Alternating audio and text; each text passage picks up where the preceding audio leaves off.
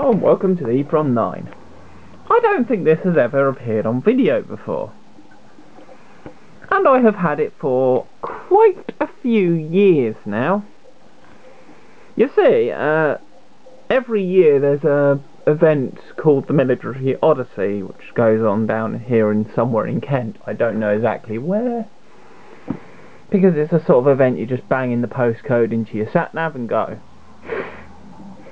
And in amongst the military reenactments, there's basically boot fairs of Star Plus military gear. Well, this certainly isn't military gear, but it's certainly of the era of post-World War II. Now what this is a radio receiver out of, you know, like the massive hi-fi type units they had in the 50s, so there have been things like record players and amplifiers and whatnot, and all that kind of 50s era hi-fi basically. And it runs on good old valves, also known as vacuum tubes, but we shall refer to them as valves because that's what they're called over here in sunny old England. And on the back we got a nice big old fashioned lovely vari cap, which is absolutely beautiful. There's inductor coils and all that goodness. A nice 4-position clicky switch.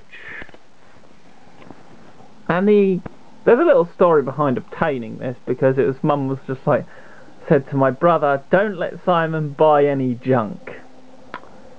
Yeah, well, if it had been a comedy series, it would have gone straight to the moment I picked this up and the chap at the stall said, that's £1, mate.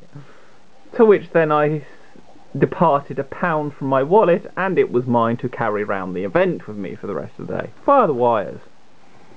Now the initial plans is to get this thing working, but yeah, I can't find chassis numbers or anything on it, so probably the best bet to ever really get it working would be completely dismantle it and just rebuild it from the ground up using some of the original components, but not all of them.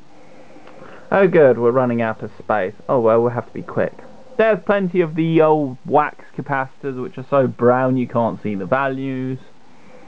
Yeah, I should either dismantle this completely or actually work on restoring it at some point. Whichever comes first, but for those of you valve nutters out there who love your valves, much like I do, this one is a Cossor 7C6, which I think is a double triode valve. Yes, integrated circuits existed before these, in the variants of integrated valves. Then we have a Cossor 7B7 and a Cossor